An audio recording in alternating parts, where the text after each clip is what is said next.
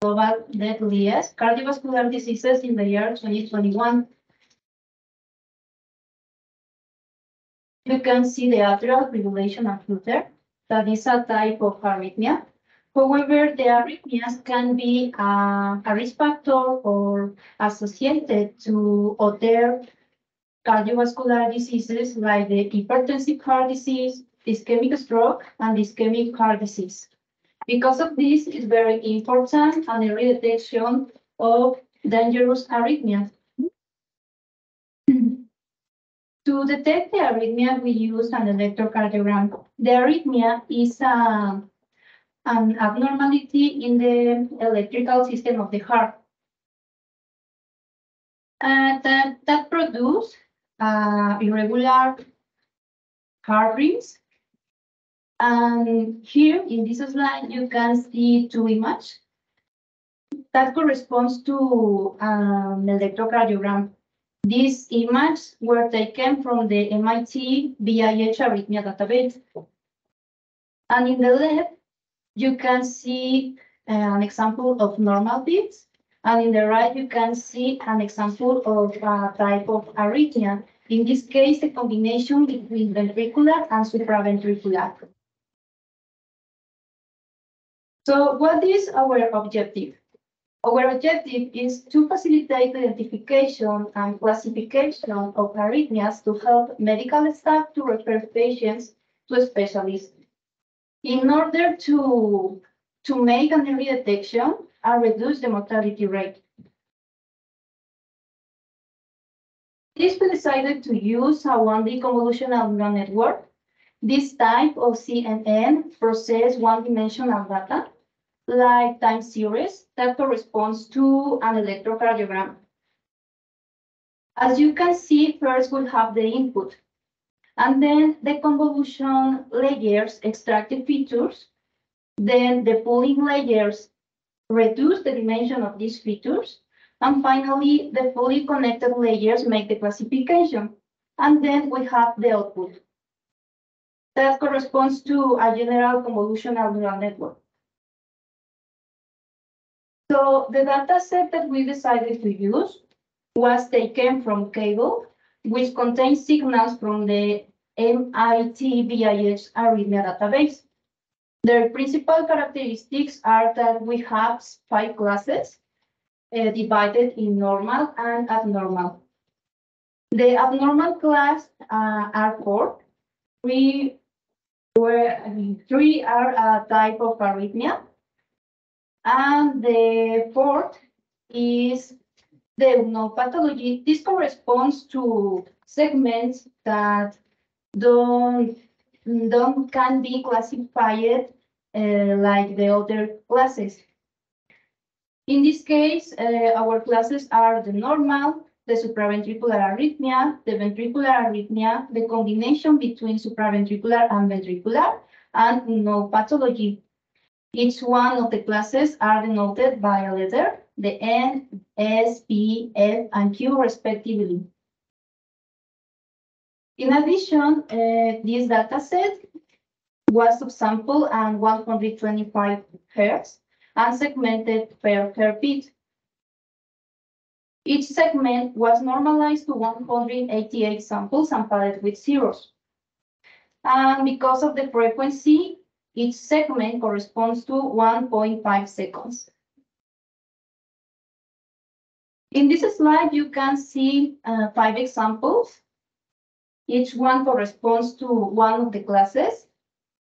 First, we have a normal beat, the supraventricular arrhythmia, ventricular arrhythmia, the combination between supraventricular and ventricular, and unknown pathology. As you can see, the amplitude goes from 0 to 1, and in the end of each segment, we have a lot of zeros. This is because of the padding. The data set was unbalanced, so we decided balance using the technique SMOTE. As you can see, after balance, the normal class has 23% of the total data. And after balance, we have that each class has 20% of the data. It's important to note that after balance, we got around 4 times the original data. In this slide, you can see the CNN architecture of our model. We decided to use 3 convolutional layers, each one followed by an average pooling. And we use 3 dense layers, each one with a different activation function and a different number of neurons.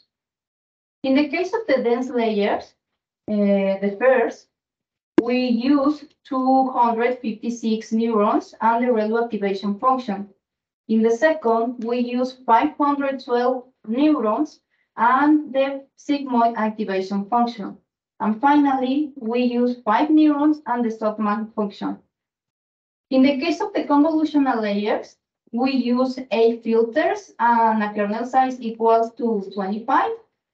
For the second, we use 64 filters with a kernel size equal to 6. And finally, we use 188 filters with a kernel size equal to 2. It's important to note that in order to avoid the overfitting, we decided to use 2 dropouts between the dense layers.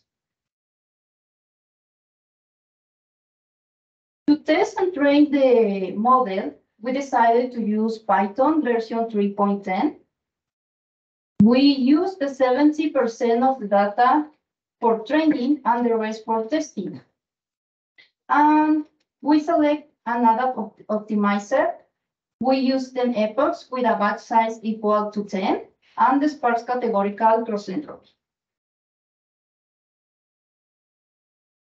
The first results that we get were the curve of loss and accuracy. As you can see in the case of the loss, we can note that it has a continuous decrease. And in the case of the accuracy, it has a continuous increase. It can be a sign of that the model doesn't have an overfitting or underfitting.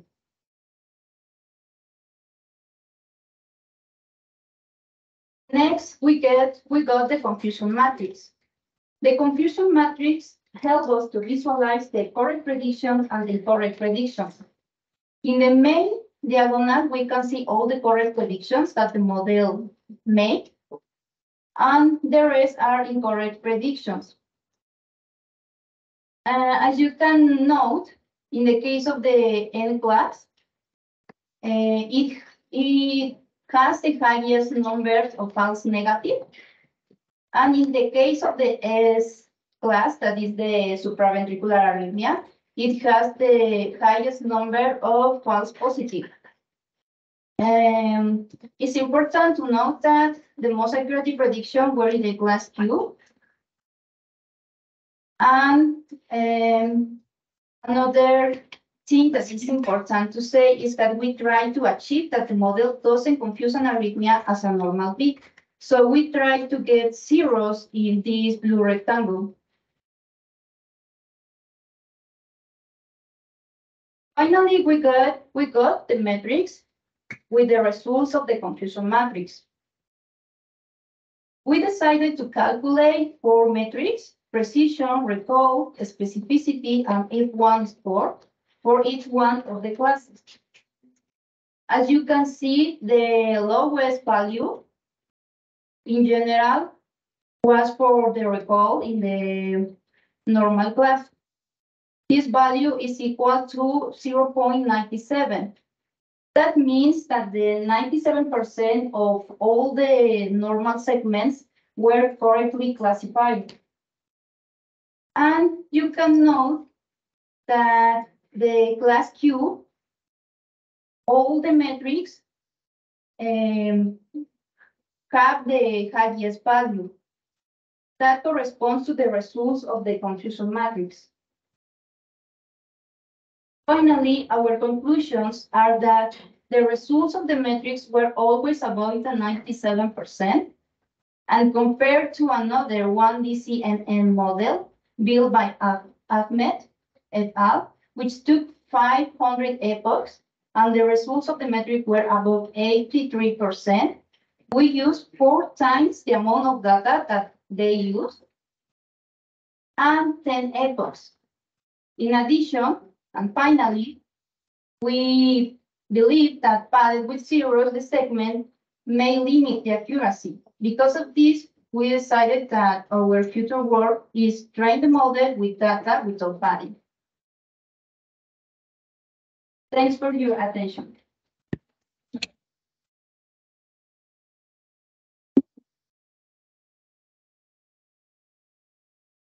Thank you, Anna, for your presentation. Do we have any questions here in the room? Please.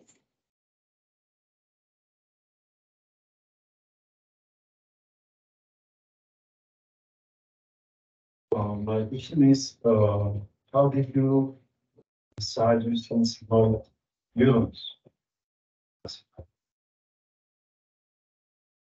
Space. Can you repeat me the question? How did you use using sigma neurons in stage? Will you show me? In the dance layer. Yes. Okay. Specifically about the sigmoid function, where we decided to use different activation function in order to avoid the overfitting. With different function and with these 3, we got good results. So if you use value function there, you get more overfitting instead of the simple one. If we use 2 ReLU activation functions, It's relevant. yes. Well, basically, at the beginning, we started using 3 rel activation functions in the 3 layers. So we noticed that at the end, using the 3 rel functions is like using only 1. So after that, we started to try with another layers, with another activation functions, and then we noticed that actually we improved our results. So we try to combine and search the best results for us. So that's why we basically use Relo and Sigma. Those 2 gave the best results, and at the end, the softmax is just like to pull the only one result that we want to classify in one of the 5 classes. That's why we have 2 different integration functions. Thanks very much.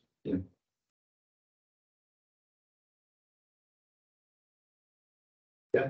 And thank you for your presentation. My question is about the smooth procedure to increase the number of data. You use this technique before splitting the dataset into training and test set, or before after doing that splitting procedure? It was used before the train and the testing. Okay, that is a methodological flaw. You need to smooth it after splitting the dataset only on the training set. The test set is untouchable. Okay, because your results could be overestimated if you use also smooth in the test set. So my recommendation is to use a smooth only the training set only, and test set is apart. Okay. Okay. Yeah, actually, the next step are actually that we don't want to touch the signals at all. We want to work with original ones. Yeah, completing the signals. Yeah, because these results are very high. Maybe it's because the smooth in the test set. Okay, and the correct always is to split and use your training data for all the things that you need to do, training models, everything. And once the model is created, you test it in the test set, only the test set, without any manipulation of the sample. Okay. Thank you. Okay. Thank you very much. Any questions online? Online? You're on? Any question?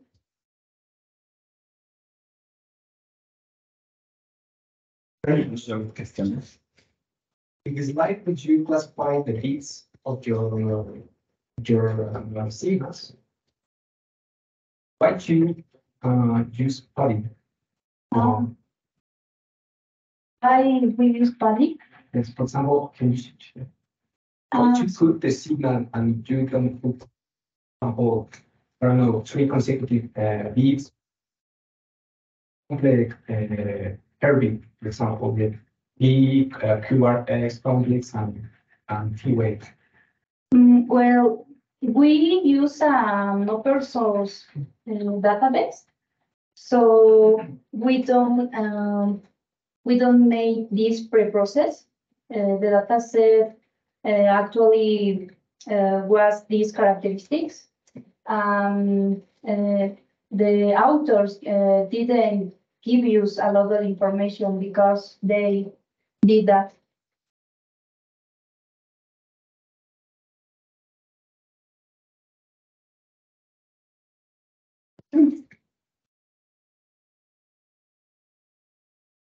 Online. Thank you very much. Thank you.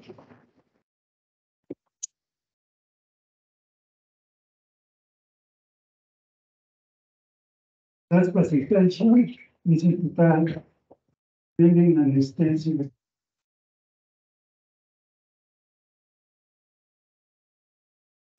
of mammography use and projection using the support vector machines.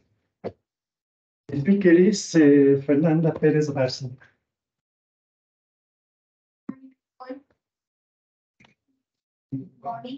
Where you from?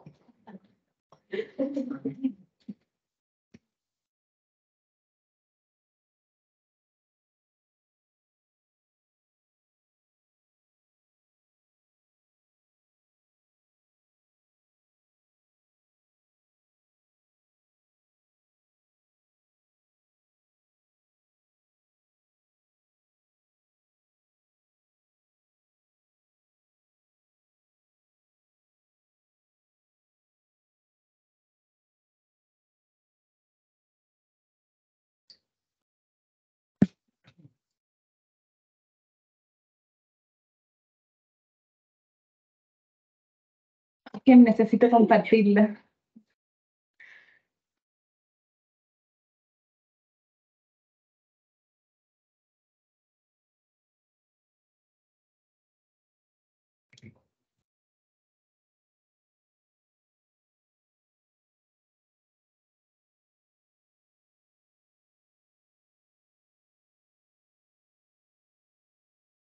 Okay, my name is Fernanda Perez Bárcena, and I'm going to present this paper called Building an Extensive Database for Training Predictive Models in Image Classification of Mammography Views and Projections using Support Vector Machines. In this presentation, I will talk about introduction, methods, results, and conclusions. Breast cancer is one of the leading causes of death and can manifest as asymmetry between the right and the left breast. For its early detection, mammography or mastography projections are used, which is an X-ray image taken to the breast, commonly in craniocaudal projection and medial oblique projection. In the context of this paper and the asymmetry diagnosis, we implemented morphological features of the breast and support vector machines to classify projections craniocaudal and mediolateral oblique with the contralateral views.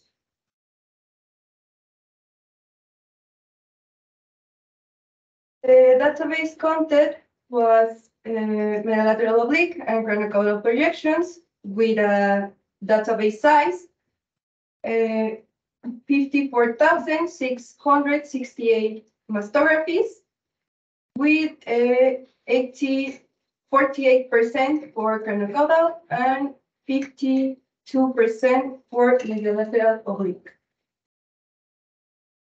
In women with an average age of 58 years plus or minus 10 years, labeled with BRAD 0, 1, and 2.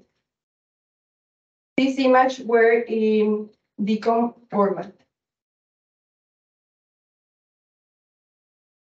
The challenge, we normally save all the image to maintain consistency, and to standardizing the resolution, we selected the 521 by 512 pixels.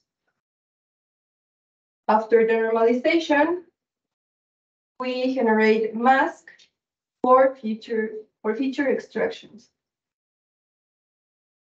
First, we apply a median filter, then an oxybinarization with a threshold value of t equals 10 and a standard variation of 0.012.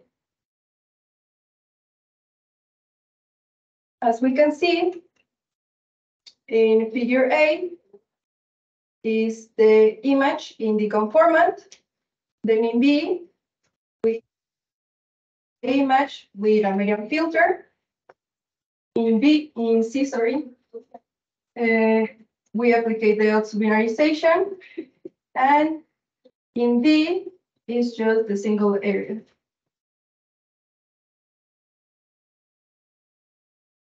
After we have these masks, we classify the projections.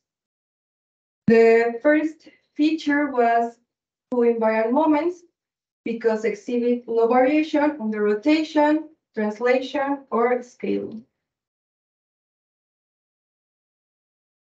The second feature was the third central moment, which is asymmetry. And as we can see, mediolateral oblique projection is more asymmetry than the cranial.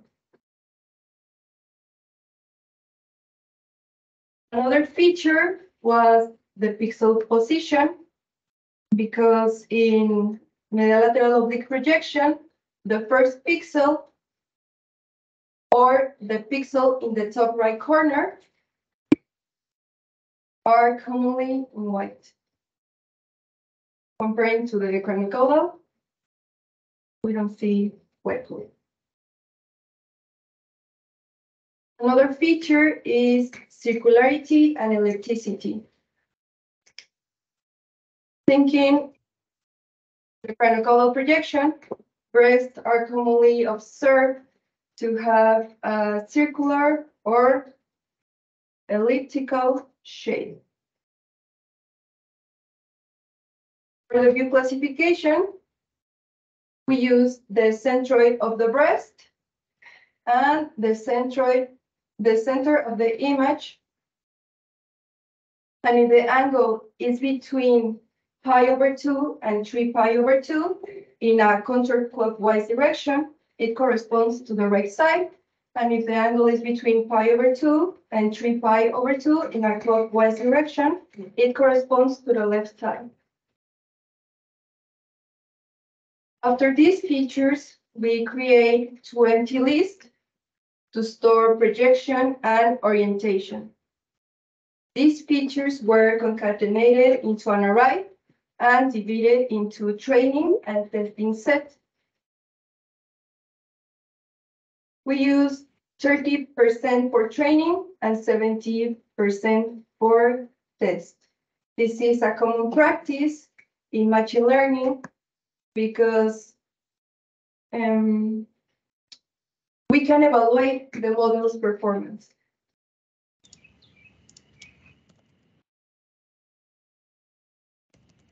And finally, the supervector machine was configured with linear kernel, a regularization parameter c equals 1, a tolerance 1, 10 times to the -3, and none for the class weight. Then we have the average values for each characteristic across distinct classes. Then a study was done to find the best kernel type. We evaluate every characteristic with the different kernel types, and it shows an accuracy below 70%. Yes, we're really good.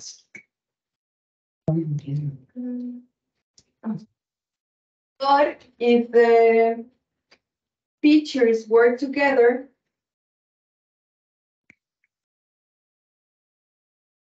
at 99% with a linear kernel, an accuracy with 99%.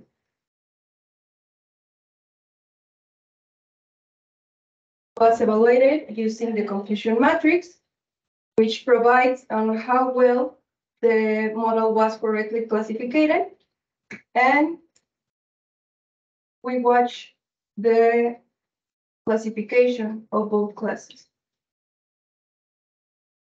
Finally, the conclusions.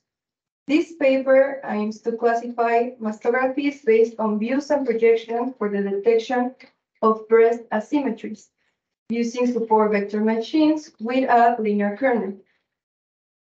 Geometric features like hue moments, pixel position, circularity, ellipticity, and orientational angle were used for classification. These features play a crucial role in capturing information about breast asymmetry. This paper innovatively combines established features contributing to enhanced accuracy. Support vector machines with a linear kernel achieved an accuracy of 99%. This paper contributes to breast cancer detection methodologies with the perspective of creating an organized database for asymmetry, findings with machine learning models, and establishes a framework for future research. Thanks for your attention.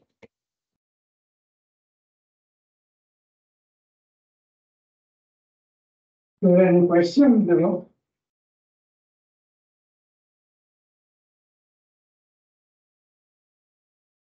A question about your method percentage.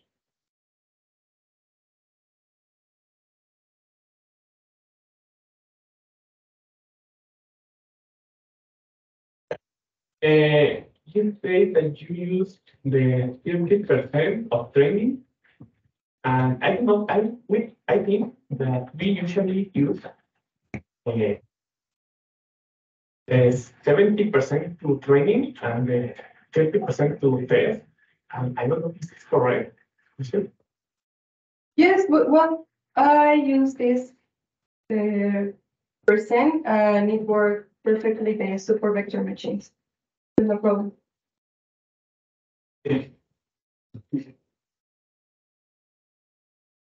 Thank you for the presentation. I have a question about the confusion matrix you presented.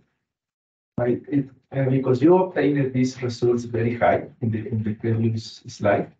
In this slide, in the next one, there is something strange, isn't it? Because if you zoom the row or the column, the zoom should be 1 because it's the fraction of the diagonal are the hit rate, okay? And the of the diagonal is the error rate. So you have a hit rate, for instance, the 0.5, it means that 50% of accuracy.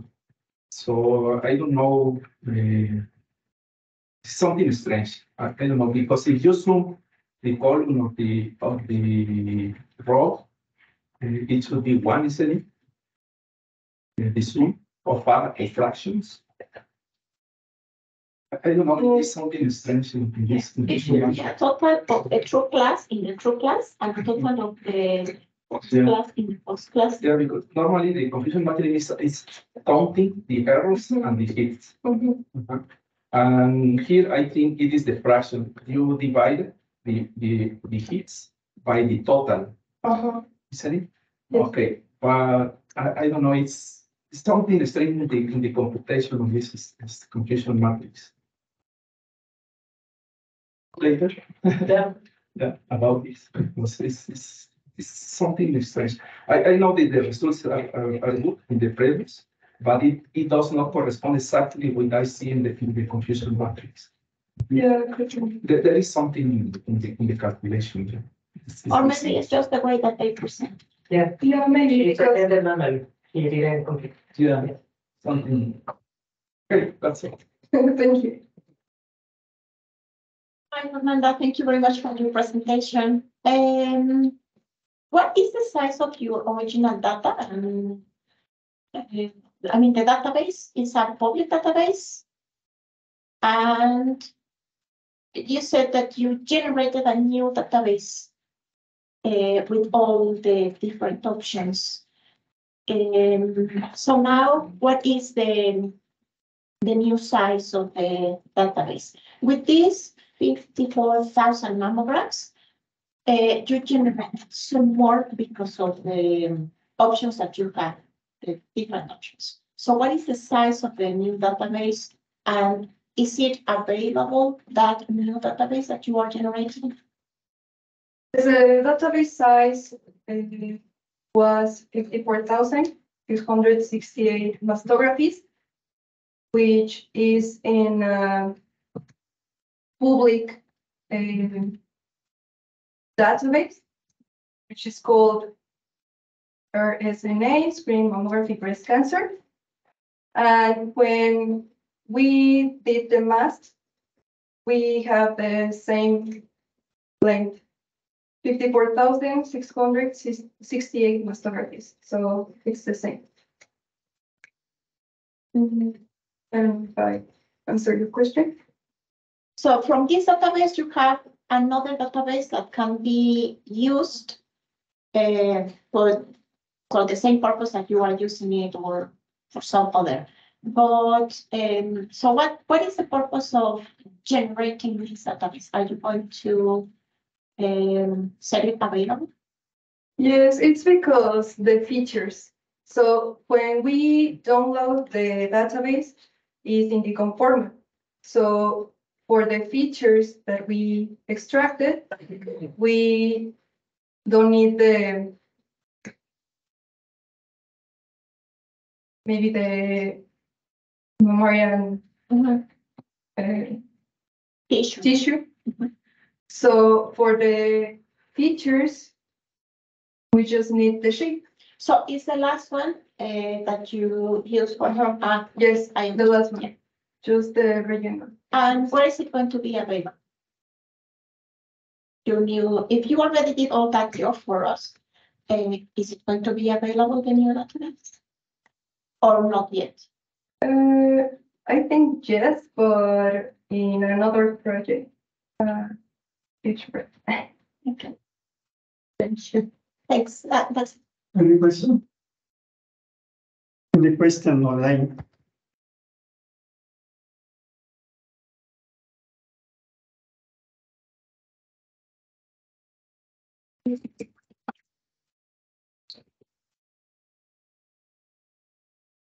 It's only online.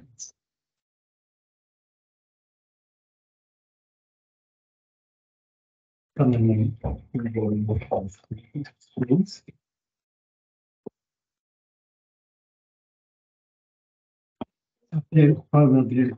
incredible.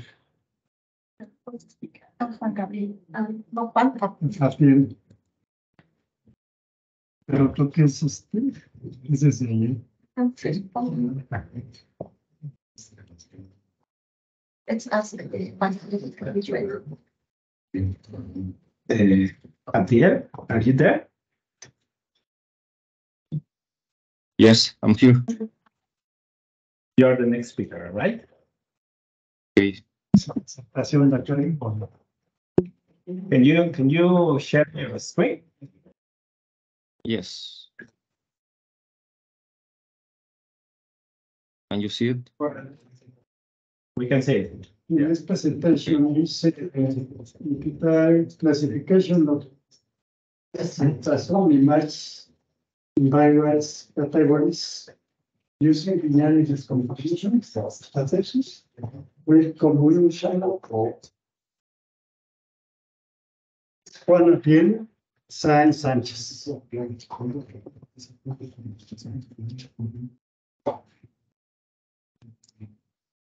Okay, let's start. Good afternoon, everyone. My name is Juan Sainz, and I'm currently a master's student at Simvestab Tamaulipas. On this occasion, I'm here to share with you the research that, together with Dr. Wilfrido Gomez Flores, we have done. Our work is entitled Classification of Breast Ultrasound Images in Various Categories using binary decomposition strategies with convolutional neural networks. To put this in context, I'd like to highlight the importance of this research in the fight against breast cancer. Breast cancer is the leading cause of death from malignant tumors in women worldwide. Early detection is essential in the fight against this disease, and imaging studies play a crucial role in this process. In particular, breast ultrasound is used in special cases, such as in women with dense breast tissue or pregnant women, and inconclusive mammograms. Two examples of breast ultrasound images are shown in the figure. On the left side, we have a benign tumor, and on the right side, a malignant tumor. Okay.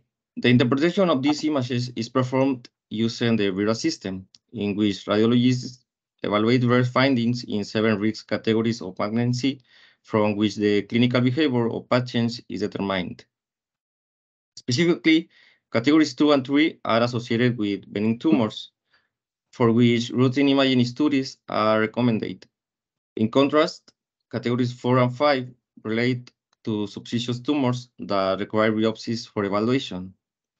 Because image interpretation depends on human evaluation, computer-aided diagnosis has been developed to improve the efficiency and effectiveness of classifying breast tumors into benign and malignant categories. However, from the Bureau's perspective, considering only 2 classes of pathology is inaccurate, as the radiologists use 7 categories to determine the risk of malignancy. Hence, some current CAD systems,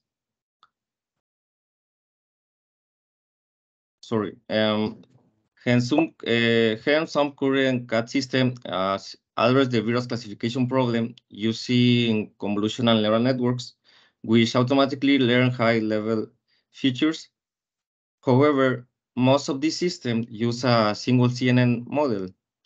That means a single CNN is learned to distinguish among all various categories, which represents a problem since it's prone to have different discriminant power to distinguish each category because the future space learned during network training is common to distinguish all categories. In this regard, we have proposed a virus classification method using CNNs with binary decomposition strategies. These strategies map a multi-class problem to several binary problems where each base classifier learns specific features to distinguish between pairs of classes.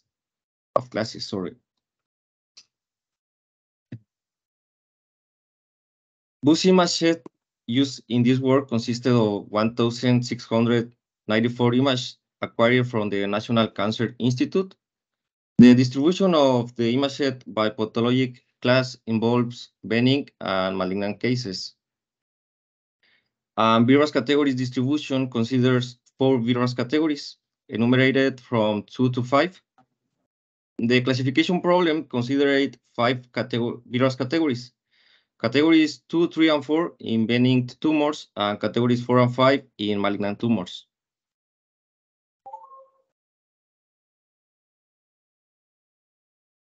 The proposed approach compared 3 binary decomposition strategies applied to breast ultrasound image classification. First, in the OVA strategy, 3 binary decomposition, the number of base learners equals the total number of classes C of the multi-class problem, where each binary classifier separates a single class from the rest. Each binary classifier outcomes a score R. Next, the input image is classified by the maximum confidence rule. That means that the input image is evaluated on all base learners and classified with the class label distinguishing the base classifier that obtained the highest value response. In this example, the second classifier gets the highest response, so the predicted class is category 3.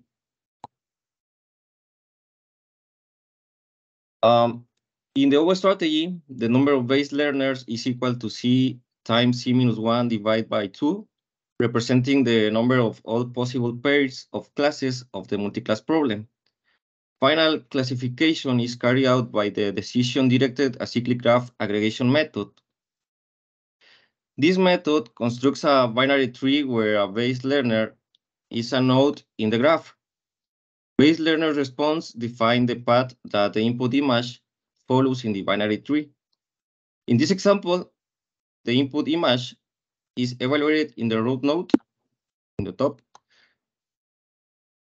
and which voted for category 2. Next, the input image is evaluated of the left child node, which voted for category 4M, and so until reaching the leaf node, which indicates the final classification. In this example, category 3 was the predicted class label. And all-in-one strategy combines the OVA and OVO methods. Thus, 15 base learners are trained. This method works as follows. First, the input image is evaluated in all the base learners of the OVA scheme. Next, the response of the two base learners that produce the two highest values identify in step 1. Finally, the input image is classified only with the base learner in the OVO scheme that predicts classes involved in step 2. Okay. The CNN exception model was used as the base classifier. Training the exception models for the OVA and OVO strategies was performed employing the stochastic gradient descent learning algorithm with momentum. The very gross entropy loss function was chosen to address the challenge of unbalanced classes, specifically in the OVA strategy. Since exception has more than 20 million training parameters and our dataset is small, we apply artificial data augmentation to artificially increase the size of the dataset by applying geometric transformation to the original data, such as scaling, rotation, translation, and reflection. Some of the adjusted training parameters were training epochs, learning rate, moment factor, and minibatch size. Well, to evaluate and validate our classification models, we implemented a 5-fold cross-validation strategy. First, the ultrasound images were converted from grayscale to color images. Then, the image set was partitioned into 5 folds, which ensured that our validation process was comprehensive and representative. For each binary decomposition strategy, a specific training set was created. Next, the training process of the base classifier was carried out. This process includes several crucial steps. Initially, the pre-trained exception model was loaded, adjusting its parameters. This was followed by fine-tuning the model's trainable parameters using the training set. This step is vital to fit the model to our specific classification problem. Then the model was validated at each step with the validation set. And if an improvement in the loss value is observed, the current model is saved. This process ensured that we kept only the most effective models. Finally, for each fold, this training and validation process was repeated until the maximum number of training epochs was reached, making sure to save the model that achieved the best loss value. Next, once all the base models were ready, prediction was performed on the test set using the corresponding assembly. After evaluating all the faults and compiling the results, a statistical analysis was performed, which included calculate the mean of the results of the 5 faults, providing an overall view of the effectiveness of the classification methods. The assessment of classification performance was addressed in 2 ways. First, multi-class classification performance was evaluated, which involved prediction of all virus categories. Second, pathological class classification performance was evaluated from the virus categories. For this evaluation, categories 2, 3, and 4B were merged into the benign class, while the remaining categories formed the malignant class. Finally, in order to compare our results, 3 reference approaches were considered. The first approach, denoted as exception 5, consisted of a single model learned to predict all virus classes. The second approach, denoted as exception 2, was learned to predict pathology classes. It means benign and malignant cases. Finally, the third approach was the radiologist's classification performance on pathological classes. To evaluate the performance of all models, the performance indices accuracy, Matthews correlation coefficient, sensitivity, and specificity were used.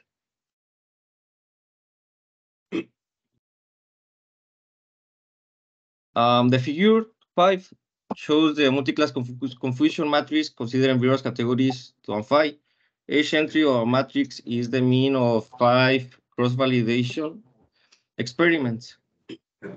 It's notable that the classification errors increased between adjacent classes and diminished as the classes became distant. This behavior is expected since adjacent categories have similar attributes that overlap. And in contrast, very distant categories, such as virus 2 and virus 5, have very different features, so there were no errors between this class for all the approaches.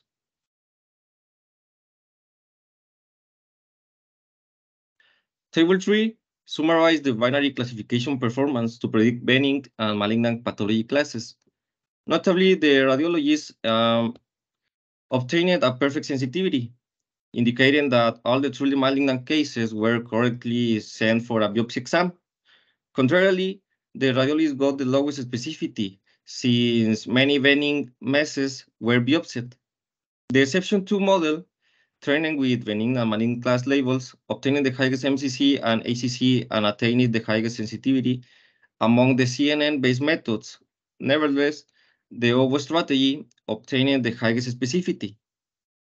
Noticeable, all the CNN-based methods increase the specificity compared with the radiologists, but the sensitivity diminished, revealing the trade-off between both indices. By observing the classification performance of multi-class classification methods, the best results was obtained by OVA with an MCC of 0.74 and accuracy of 0.89. Also, it best balanced the sensitivity and specificity with 0.80 and 0.93 respectively. Conclusion and future work. This study compared 3 binary decomposition strategies for tumor classification in virus categories using CNN models. The experimental results prove that virus classification can perform better with CNN-based binary decomposition strategies than using a single CNN model. The OVA strategy obtained the best performance compared to the OVO and all-and-wild approaches. CNN-based models improve the specificity regarding radiologist outcomes, which can be interpreted as potential diminishing unnecessary biopsies in benign tumors. Future work considers finding the best CNN model for each binary classification problem such that the aggregation of response improve the virus classification performance. And that's all. Thank you for your attention.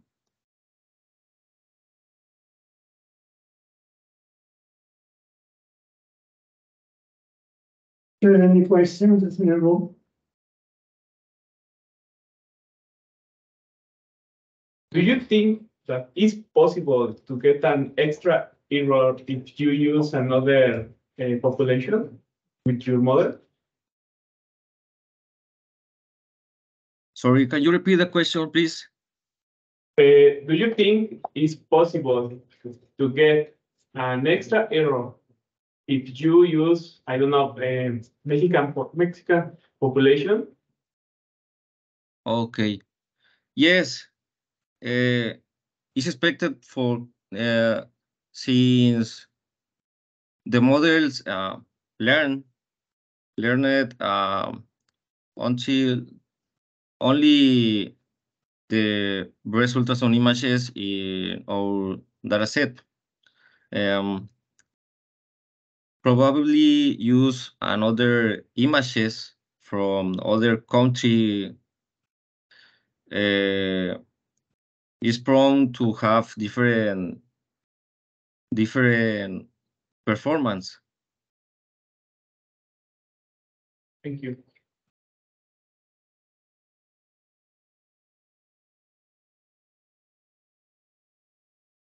Any question online? Thank you very much. Thank you.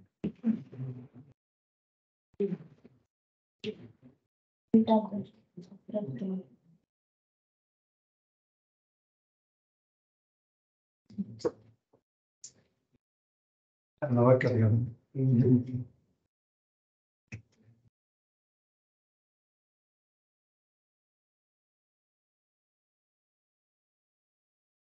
Presentation is total towards breast cancer treatment planning, biomedical ablation via tumor characterization using method-based agent vectors.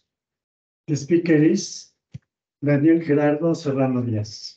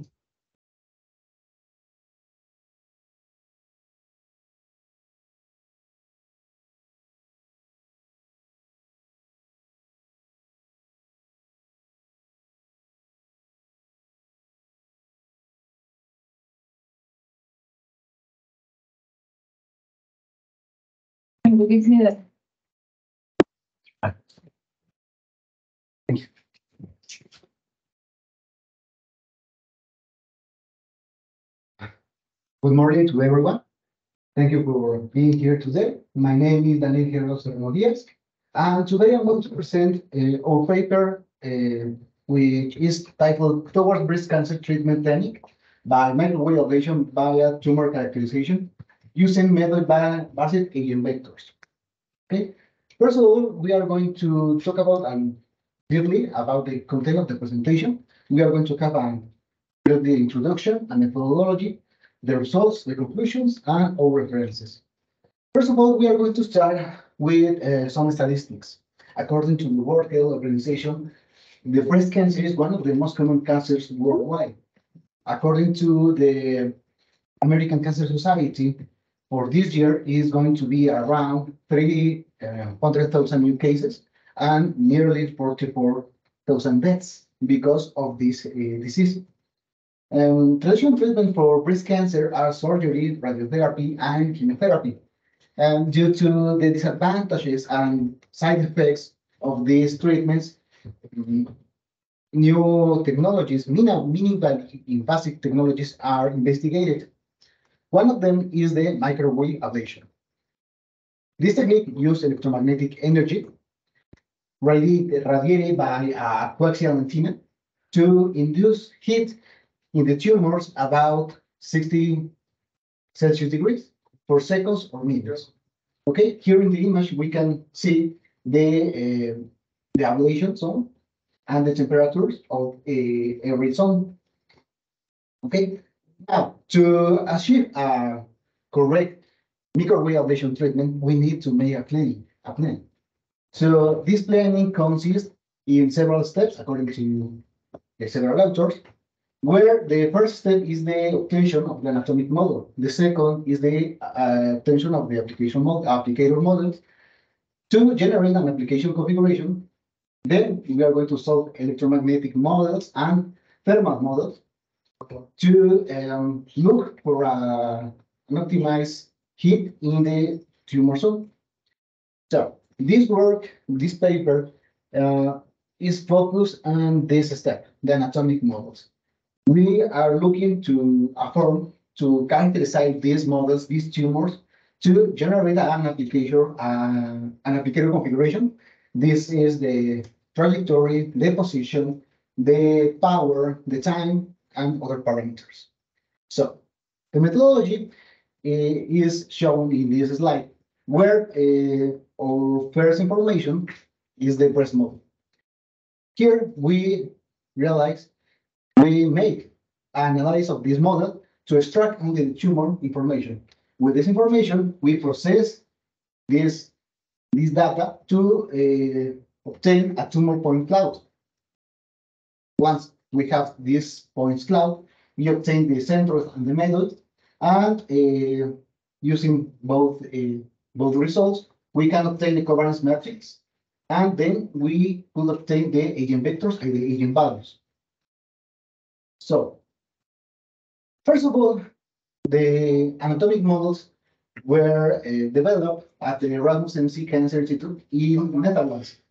This model was obtained for MRI data for breast cancer patients. It's important to mention that every model has its own spatial step for every coordinate. This is a specific data for the X, for the Y, and for the Z. Here in the table number 1, we can see some important characteristics about the tumors in the repository. For example, the tumor volume, the tumor distance between the tumor center and to the skin, and the distance between the tumor deepest point to the skin. Okay? Here in this slide, we can see all the models that are in the repository. There are 22 models in total, and every model is segmented and labeled in 6 different tissues: the tumor, the fibrogranular, the fat, the skin, and the bone, and the muscle. Okay, now to characterize these tumors, we use the principal component analysis, that is PCA. To apply the PCA to the tumor characterization, we follow these steps. The first step was analyze the complete model. Okay, here we use the MAT format because all the models in the repository are saved in 2 formats: the MAT format and the raw format. So we use this format to make the analyze easily because we are working on MATLAB. So in this format, we only have a unique variable that contains all the voxels of the model. Then, as I mentioned previously, all the models are segmented and labeled. So to process the tumor data, we only select the corresponding label to the tumor. Then we plot every voxel of the tumor to generate our point clouds. And this data was stored in an n/3 matrix, where n is the number of the points, and the point clouds was scaled according to the data proportion that give us the repository. Once we have this information, we obtain the centroid that was saved in a vector, and the mesoid was saved in a vector too.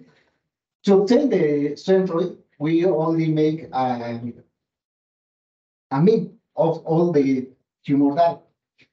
Then to obtain the method, we measure the Euclidean distance between the centroid and every point of the tumor or the point clouds. So we define the method where the Euclidean norm was minimum. Okay. Then once we have the centroid and the method, we calculate the covariance matrix using this equation. We calculate this with both points, with the method and the centroid.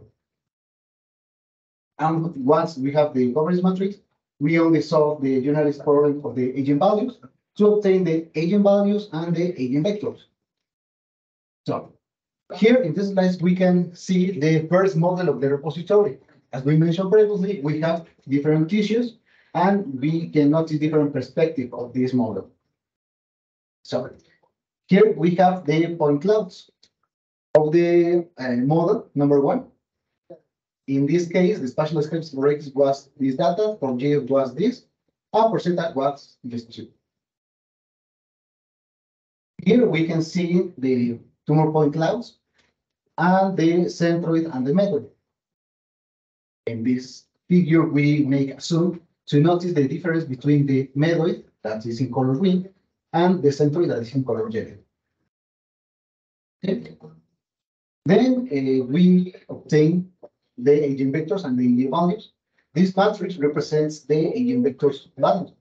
Every column represents one vector, and this matrix called DC is the eigenvalues matrix, where every number corresponds to the magnitude of the corresponding vector.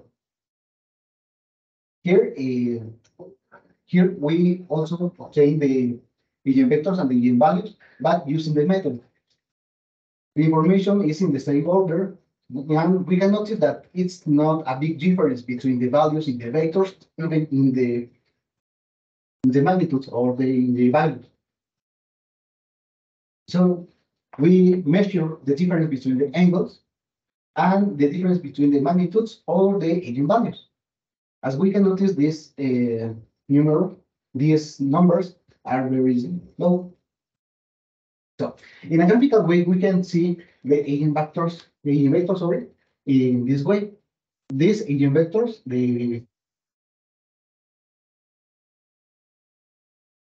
biggest magnitude, the eigenvector 2 is the color black, is the second biggest eigenvector, and the eigenvector number 3 is in color red. These data or these eigenvectors are according to the method. So the results until this slide were only shown about the model number one, but this methodology was applied to all the repository. So we could obtain this table where we measure the Euclidean distance between the center and the method. We measure the difference between the eigenvectors and the difference between the eigenvalues. And we can notice that the maximum values, for example, in the Euclidean distance was nearly 1 millimeter. And the difference in the angles was nearly 4 degrees approximately.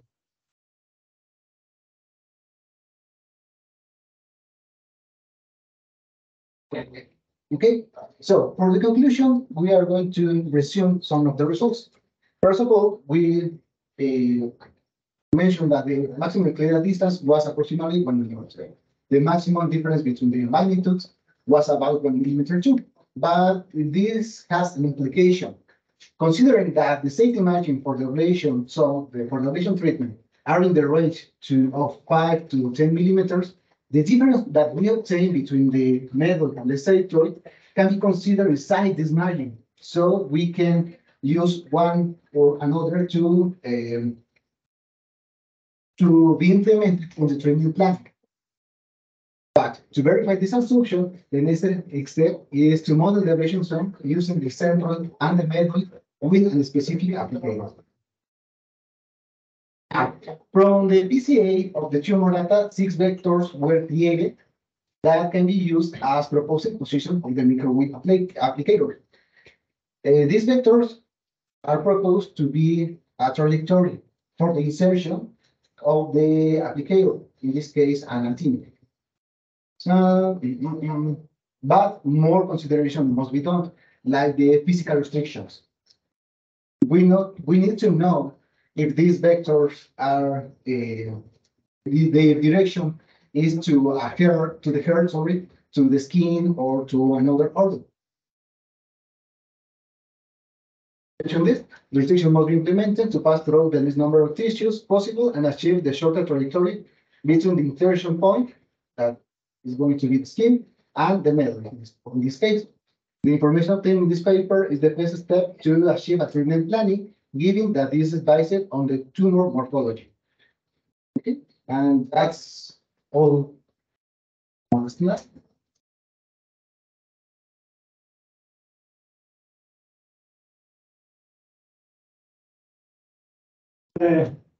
Is there any question in the room?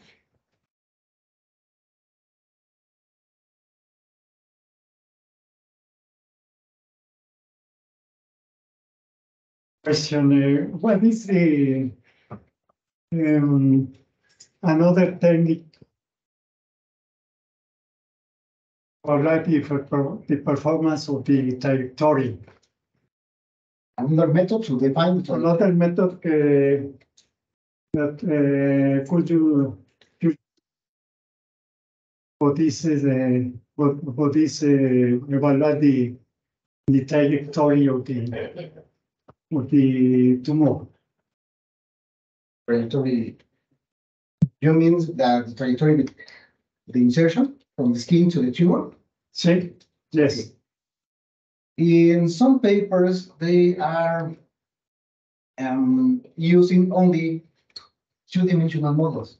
Okay, they only get the one slide of the tumor on the breast, and they calculate the distance, the lower distance between the skin and the center of the tumor, and they describe that distance like an ideal trajectory.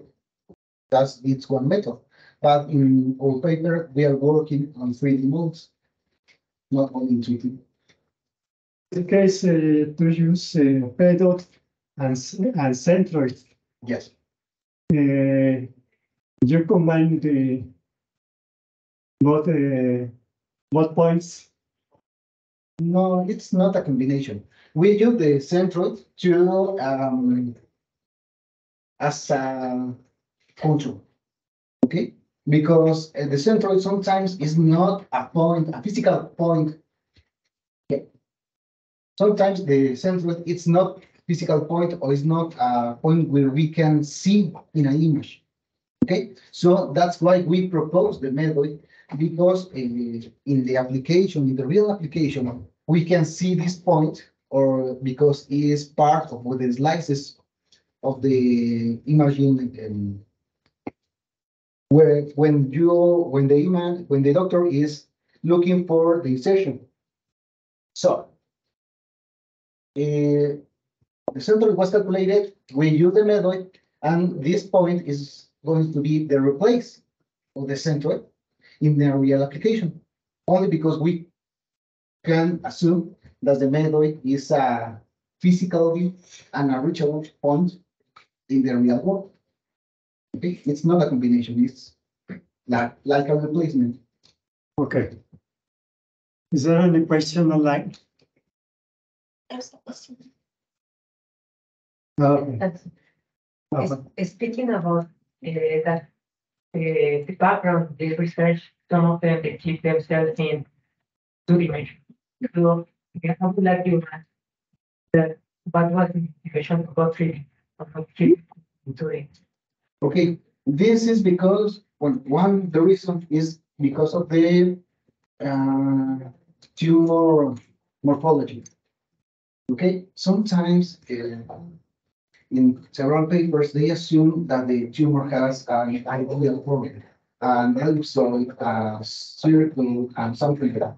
So to work with a real form, we use the 3D model, not only the two-dimensional model. Yeah. That's the main reason. Thanks.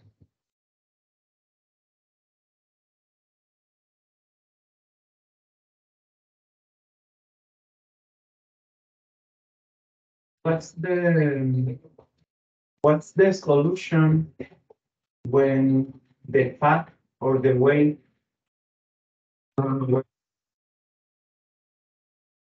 tissues is not an achievable way to insert the antenna. In this case, if there's a vital organ like heart or another tissue that is important for the antenna cannot be inserted. So what's the solution? Are you working in that plan B or what's the solution? Yeah. Okay, we obtain 6 vectors, okay, that describe the tumor.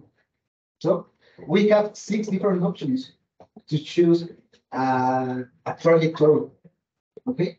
For example, if this vector is directed to the hair, for example, we can choose this another one because it is perpendicular to it. No, it's not perpendicular. It has the opposite direction. Okay. So if this doesn't work, we have another option. So that's the purpose. We use 3 engine vectors to get different options in case we find that problem that you mentioned, that these vectors are directed to the abdominal organ. That is the next work to evaluate which engine vector is the best option. But I'm working on it. Okay. Is there any question online?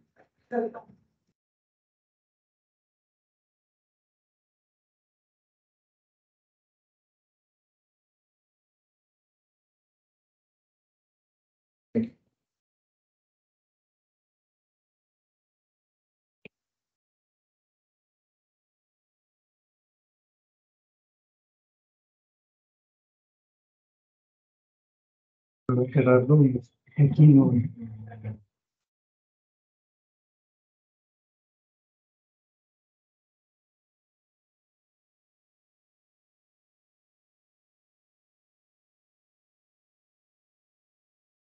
Yes, can you hear me? Yes. Yes, okay, perfect. Let me share the screen. Oh, a minute.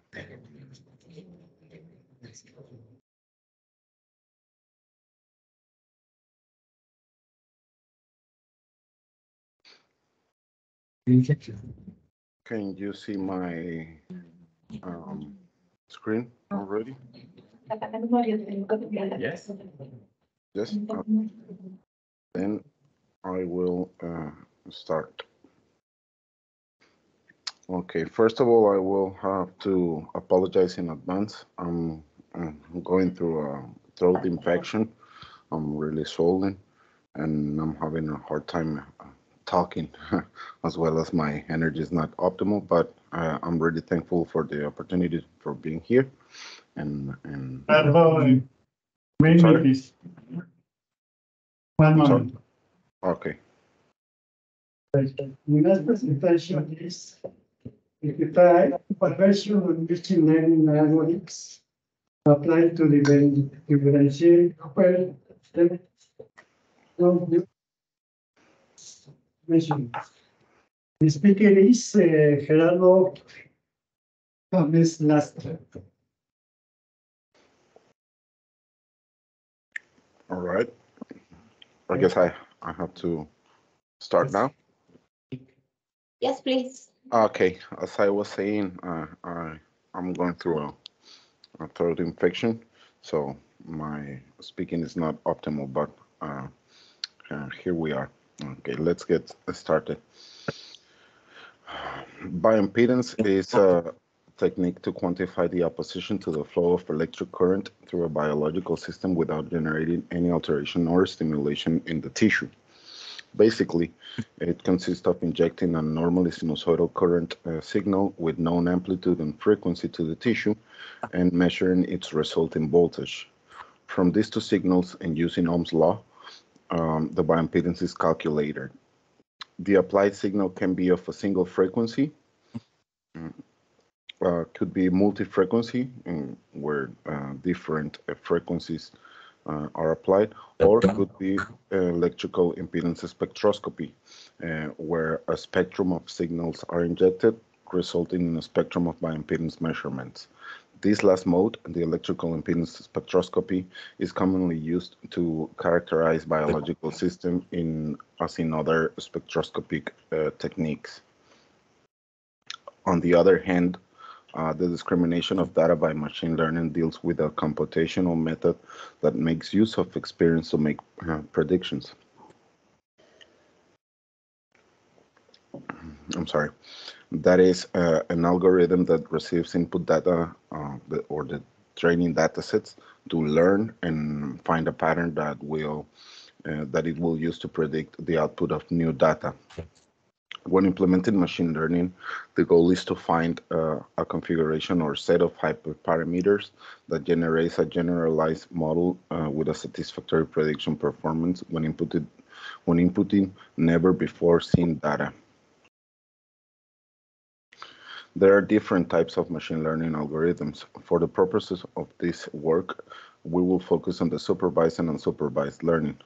The supervised learning is the one that develops a function that relates an input to an output based on a set of pairs input-output examples.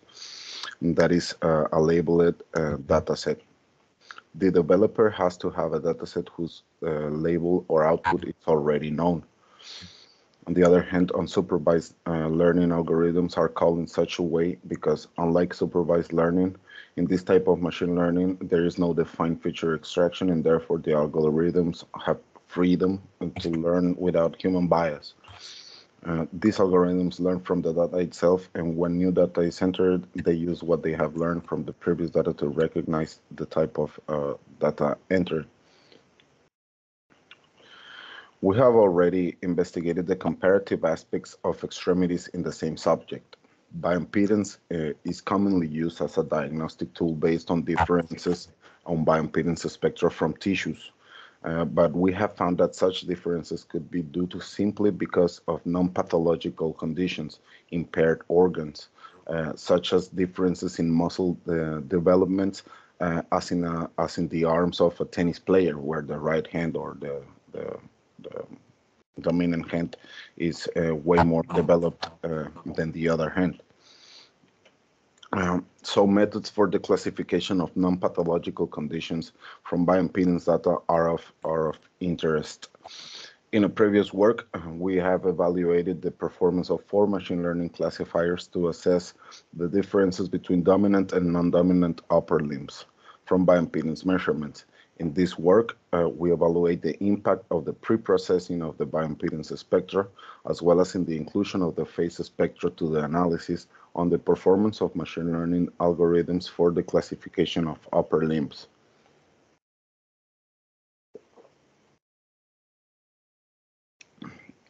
We performed the measurements on 19 subjects, 11 females and 8 males, all Caucasian. The average age was 29 years old. The average weight was 64.45 kilograms. Average height was 168 centimeters, and the average body mass index was 22.8 kilograms per square meter. I'm sorry.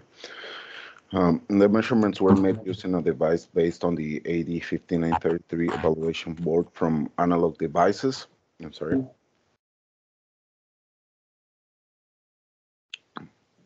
In a bipolar configuration.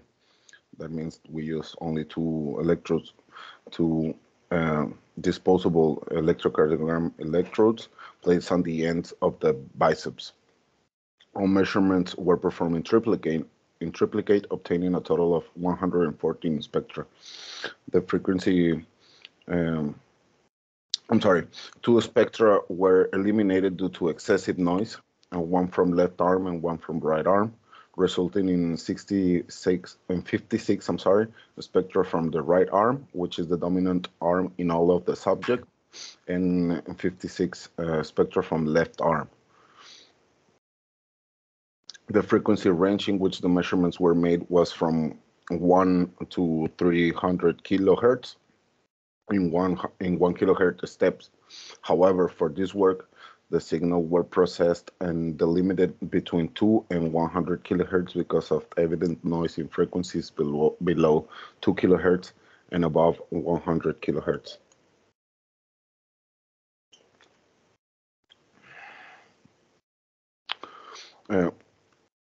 In this work, 4 classification models were evaluated: random forest, linear discriminant analysis, naive Bayes, and k-means. These classification models were arbitrarily selected, as in the previous work, in the way that we could compare our results in this work with the previous work. Bioimpedance measurements for each excitation signal frequency were entered as features. That is, 99 measurements were entered as features or characteristics for each subject with their corresponding label: right arm or left arm, or dominant and non-dominant arm. As figures of merit for the evaluation of the performance of the classifiers, we use sensitivity, specificity, and precision.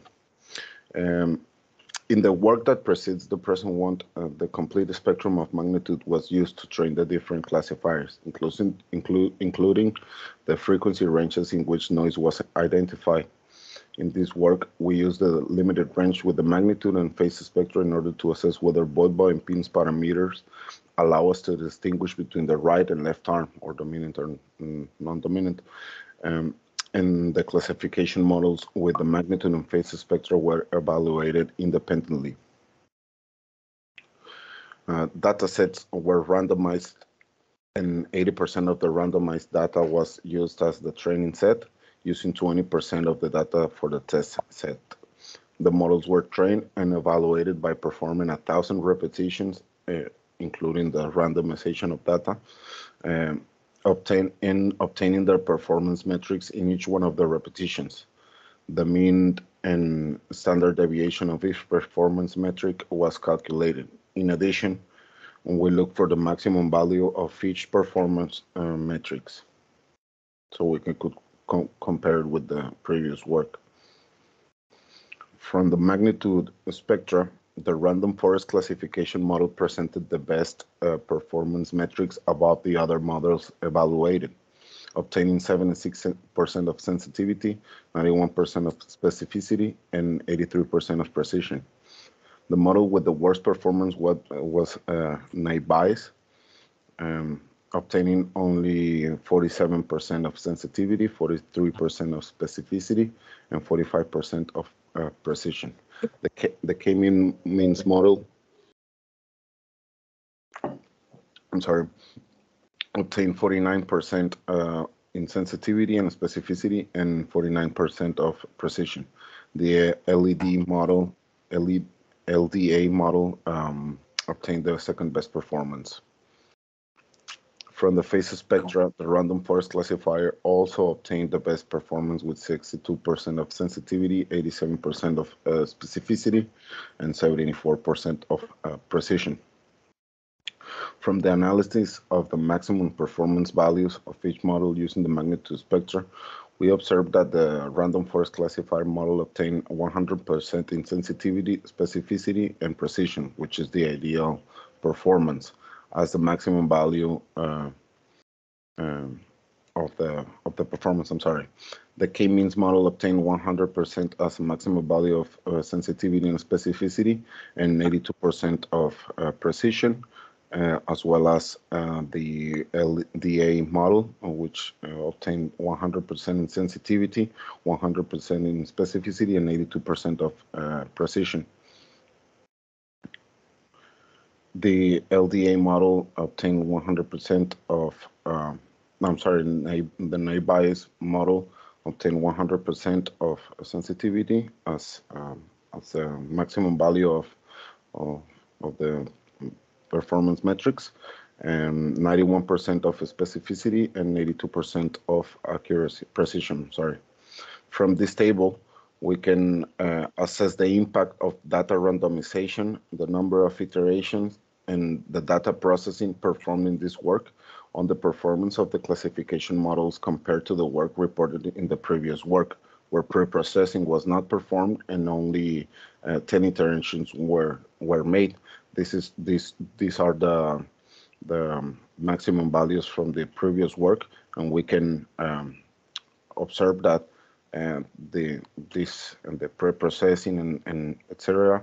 Has a great impact in the results and the performance of the classifiers. From the magnitude spectral result, we can observe that the random forest classifier was achieved the best performance. This observation coincides with our previous work. We believe that this could be the case because of the nature of the data and its statistical differences documented in the previous work. Although we thought the naive Bayes classifier would be the best in performances because of its statistical origin, it achieved the worst figures of merit. We believe that the reason is that the naive Bayes classifiers assumes independence of features from each other and gives them the same weight of importance. Since the statistical differences of the bioimpedance measurements are present in the first frequency value of the model spectrum, up to 45 kilohertz, the naive Bayes classifier could be the spice in the statistical differences because it's not present in the whole spectrum. To the author's understanding, this and the previous work are the first studies assessing the differentiation of upper limbs using bioimpedance measurements or any other technique for all this work. The application of these findings could be implemented in wearable devices that are sensitive to the arm of the patient where it's being used. As an idea, these findings could be useful integrated in a smart cane for the blind and visually impaired patients, where the navigation assistant is crucial as it could have more information about the relative position of objects to the patient. Also, our findings could be assessed for other body parts, so there are a lot of applications where wearable and smart devices could serve from the information of where in the body the device is being used. Machine learning is an extremely useful tool in many industries. The health area is no exception, so its introduction into different areas of medical knowledge is not only inevitable, but also of utmost importance. In this work, as an exploratory scope, the performance of 4 classification models was evaluated when the data entered our bioimpedance spectra, taking into account each of the measurements at each frequency of the spectrum as features or characteristics. This is of interest for the application of recognition of parts of the body, an area not very explored. In this case, the differentiation between the dominant and non-dominant arm is a first step that allows differentiating the measurements that carry a bias in themselves, as shown in previous work, that if not considered has a significant influence on the conclusions of the bioimpedance measurements and could mislead the diagnosis. Bioimpedance measurements present a low-cost, safe, and non-invasive clinical test. As they are one-dimensional electrical signals, the application of post-acquisition processing is a simple task with low computational cost. This work shows us a machine learning process that provides encouraging metrics for the implementation of an integrated measurement and acquisition device of the tiny L or tiny machine learning type that adapts to the biomedical needs of healthcare and professionals. I'm sorry. And that'll be all for me. I thank you for your attention.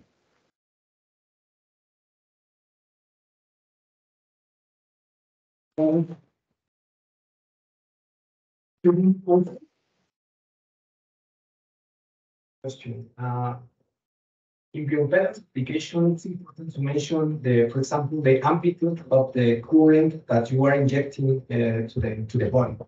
I don't know if you measure. I'm sorry, I didn't hear the last part. Can you?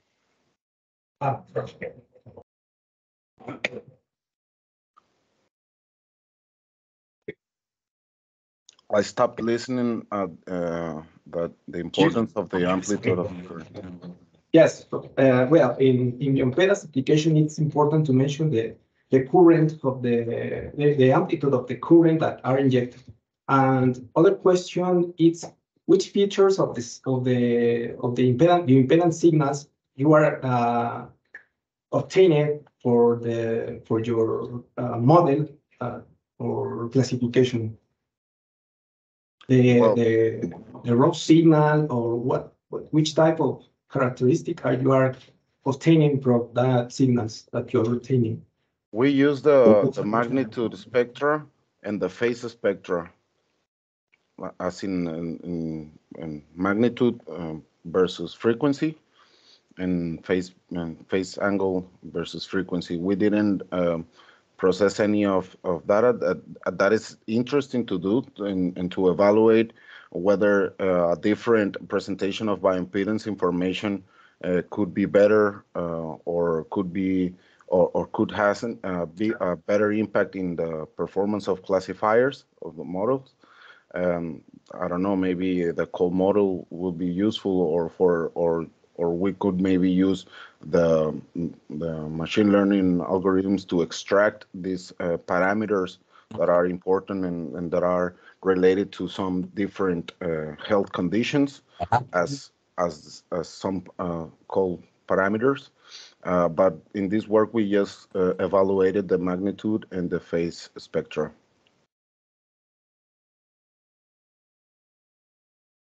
Question?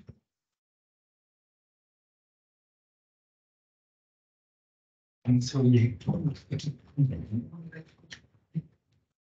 Yes, I have a question. You did a comparison. You compared your results versus previous works results, and you have best metrics than previous works. But why do you think you obtained the best metrics or better metrics than in previous works? Well, as What did you do of different? Well, than in previous? that's interesting question. Let me go back to the presentation so I can. Oh no, I just said that. Oh, okay, let me. Okay, we in this work, the different method that we use is that we pre-processed the bioimpedance spectra, as that we eliminate the frequency ranges where there was a lot of noise. That noise was inputted in the previous work, but in this work it wasn't. That is the first big difference. The other is that in this work we made 1,000 iterations, while in the previous work we just did 10 iterations. And also in this work we included the phase spectra in the analysis, while in the previous work we did not. We just used the model, the bioimpedance magnitude spectra. Those differences showed that, according to our results, showed that the performance of the classifiers were better. So that it's our findings are that it is good to pre-process the data, eliminate the noise, of course, and also include the phase spectra in the analysis. Thank you. Is there any question online?